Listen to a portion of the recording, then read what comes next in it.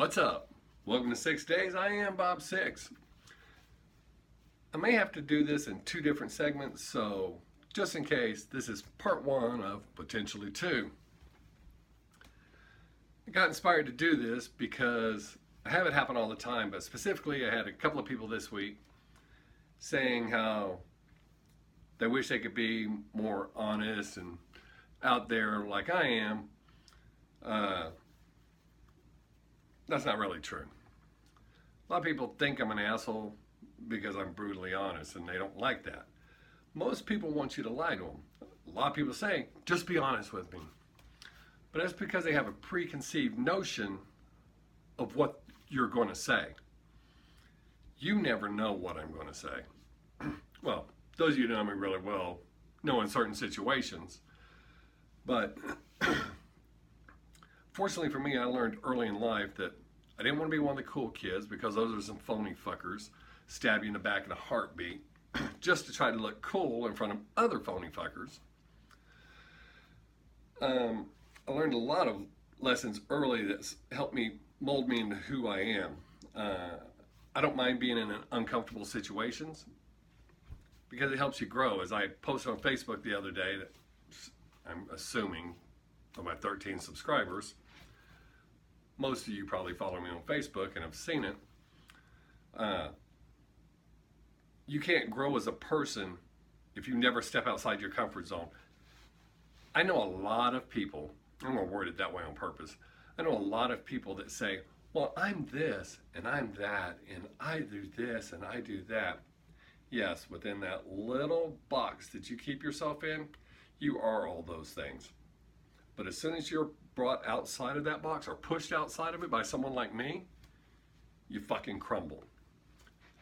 A lot of people that try to save face or maintain their standard or status feel that they can just quit talking to them and that'll make everything better. No, you're still a rude dick or dickette, whichever the case. To just stop talking to somebody because they made you uncomfortable, that's silly. Or they made you mad. I had that happen not too long ago. As grown-ups, and I got so many things going through my head right now trying to say and trying not to forget to say, so this may jump around a lot, so just hang on.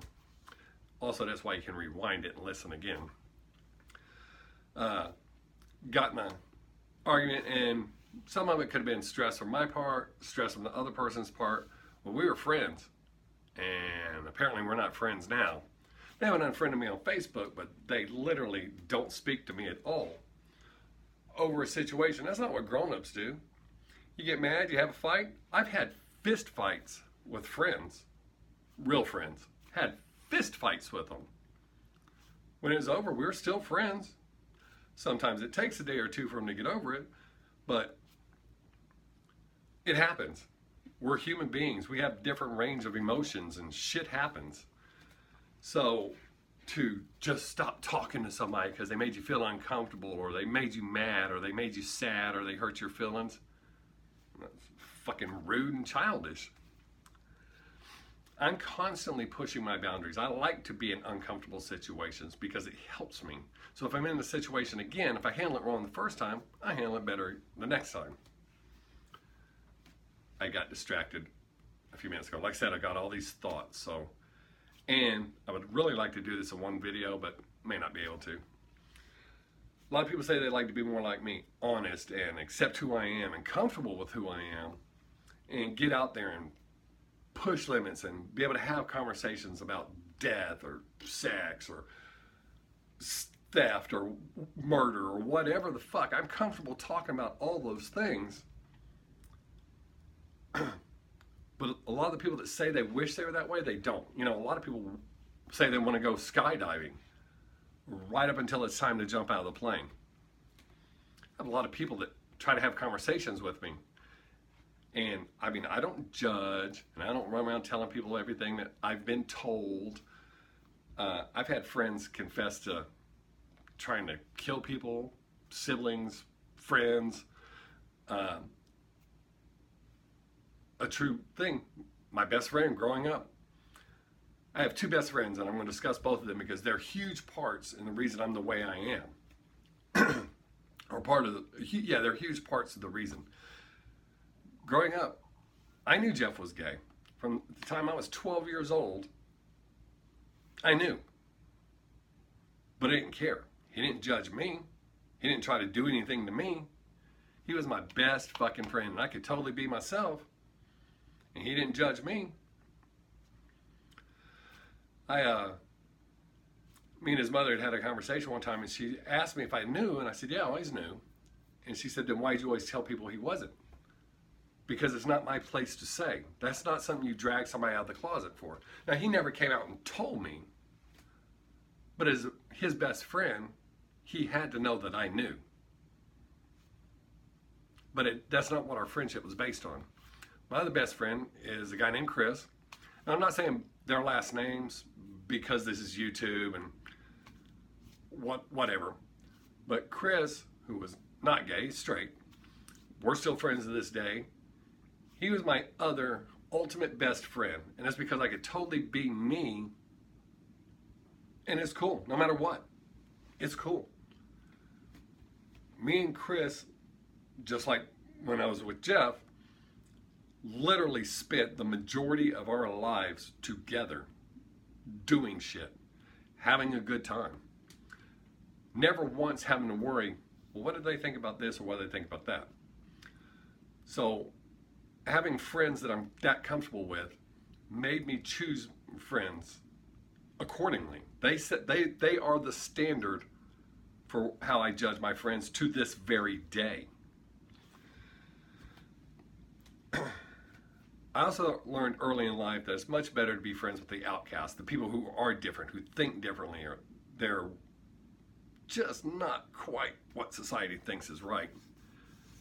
Because they are more loyal, more real, and you can be yourself. And I'm not advocating being phony, but we all have 3 personalities. Everybody, no matter if you want to admit it or not, myself included. We have the one that the general public sees. We have the personality that our friends and relatives know. And then we have the person that we really are alone. And I'm pretty much exactly the same all the time. There are some things that I know are socially not acceptable. And it's not that I give a fuck what anybody thinks. I just don't feel like listening to it. You get tired of people over and over. Oh my God. Like the fact that I don't believe in God freaks a lot of people out. My second wife almost divorced me over that. She was shook to her core. It is what it is. It doesn't change who I am. Another reason I'm the way I am is as I evolve into the person that I want to be, which I'm still continuing to do. But as I've gotten older and other people are catching up as far as getting comfortable in who they are, you know, I discovered masturbation at 14. But all my friends said that you were gay if you masturbated, which we didn't really talk about it a whole lot in the 80s. But when I discovered it, that was the fucking greatest thing since ice cream. Couldn't do it enough. Well, yes, I could. But anyways, as I got older, I found out most of my friends were masturbating too. But they didn't want to tell anybody. So you've had this awkward feeling like, you know, fuck, this is so cool. Or cool, whatever you want to call it. But nobody talked about it. So it's kind of, I got this secret. The first time I openly admitted it or said it out loud, the response, which I thought was kind of funny, people were kind of stunned because people still really didn't openly talk about it. Now I don't give a shit. I've actually, I can't say 100% lost, but someone who's been a friend since I was 17 years old, here a while back watched one of my stand-up routines and saw some of the masturbation jokes. And because they don't, one of only 2 people that I actually know who genuinely do not do that, was upset. And even though she said it wasn't trying to lecture her or be preachy, it was. And we haven't spoken since. What do you care? If you don't like it, I mean, I don't judge you because you believe in God, and you shouldn't be judging me because I don't, even though I know a lot of you do. We're all humans. We're all different. You have to learn to accept people for what they are. Now, there are 3 things I make no bones about that I do not accept. I do not accept anyone who has raped a person. Or you shouldn't be doing it to animals either, but that is one of the most foul, fucking disgusting things you can do to another human being. That's fucking sick. So I cannot get past that. I cannot get past people who molest or physically abuse children. There is no, if you've done those things, don't fucking tell me. Especially with children, I will probably knock your fucking teeth out. That's unacceptable. I can't get past that. And the third thing is people who abuse animals, especially their pets. I have zero tolerance for any of those things. So those are the 3 things that I can't get past. Past that, anything else, I've never been told something I couldn't handle. And the reason is I don't get emotionally involved in a lot of things.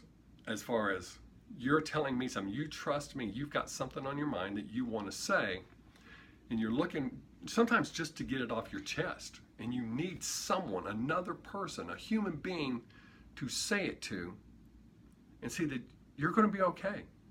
I'm not here to judge you. If you ask my opinion, I'll give you my opinion. But if you're happy and you're not doing any of those 3 things, there's no problem. People need to build self-confidence. Be happy with who you are. I accept everything about me, the good and the bad, and the things that I feel I need to change, I work on changing. Which is why I do the things I do, pushing my boundaries as far as a human being, accepting other things, exposing myself to people telling me things, or having conversations like awkward conversations as far as like people confessing, well, I've done this or I've done that, because it helps me grow as a person. But those of you that stay in that little box, you're not growing. Yes, you're spectacular in that little box, but you're not being real. That's where the problem comes in, because when the chips are down, your phoniness is going to come out. So those people that judge me, ironically, I don't give a shit. I don't waste my time trying to make someone who doesn't like me. I have people who actually like me. And once you get acclimated to me, I guess I'm kind of like a mold, I kind of grow on you. But once you get acclimated to me, most people find it refreshing that I'm not going to judge you. You can say whatever you want to say. You can be whatever you want to be. You can listen to whatever kind of music you listen to, or you find something funny. There's just so much. So to expose yourself to so many different kinds of people will make you a better person. Like I said, so many thoughts, and I know I said I'll probably lose some friends over these and probably piss some people off. That's fine. Whenever I say you should be this way, that's my opinion. That doesn't mean you should be this way. I'm not in control of you. I'm giving you my side, how I feel, just like I offer everybody to give me their side. Tell me how they feel. If you don't like something about me, feel free to tell me. I don't care. It's good to know how you feel about it, but most people can't even be honest. Instead of fucking telling you no, like, hey, I'm gonna spend the afternoon out in 100-degree plus weather picking up dog shit, and we don't have a shovel, so I'm gonna have to use my hand. Could you help me? Oh, hey, I'll try to be there, but say no. God damn it, if you ain't willing to help, say no. So many people are afraid to say no these days. Instead of saying no, which is the polite thing to do if you don't want to do something, they'll tell you yes and then not do it. Some of them don't even have the decency to tell you a lie about why they couldn't do it. I think I'm one of the few people that if I tell you I'm going to do something and I don't do it, or if I'm going to come help you do something, or I'm going to be somewhere and I can't do it, that I genuinely feel bad. Genuinely, which is why 98% of the time I say I'm going to try to make it, just in case something comes up. If I've committed and something comes up that is unavoidable and I cannot not do, I feel like such a piece of shit when I have to call you and tell you I can't do it. I genuinely feel that way. But I know so many people who just, like with my pens. I haven't had it happen in a while, but not seriously happen. I have people jokingly say shit all the time, but I've actually had people, friends, contact me about my pens, and then when I go through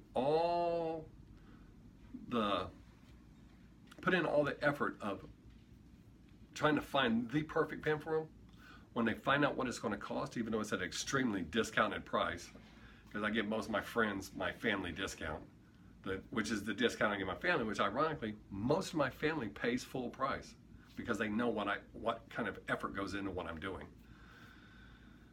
But even offering them that discount, I think,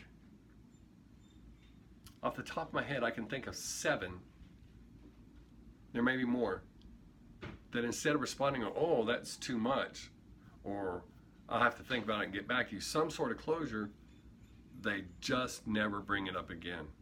That's fucking chicken shit. The fact that you wanted me to give you a pen for free, that's chicken shit. I don't get this stuff for free. I have to pay for it in advance. So I'm going to say, because of all the thoughts, I will have to do this in 2 parts. So I'm going to stop it now because I'm coming up on 18 minutes already. If you got some input, this is your chance to step outside of your comfort zone. If you don't like anything I've said, say so.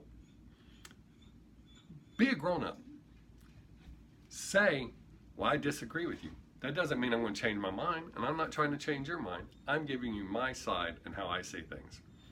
So, I do appreciate the 13 of you that have subscribed and been subscribed. I really could use some more, so hit that subscribe button. If you like this, give it a thumbs up. If you hate it, give it a thumbs down. If you feel like telling me I'm full of shit, feel free to tell me I'm full of shit, because I promise you, if you told me something and I thought you were full of shit, I'd fucking tell you. But I'm not a chicken shit. So, hope you like this.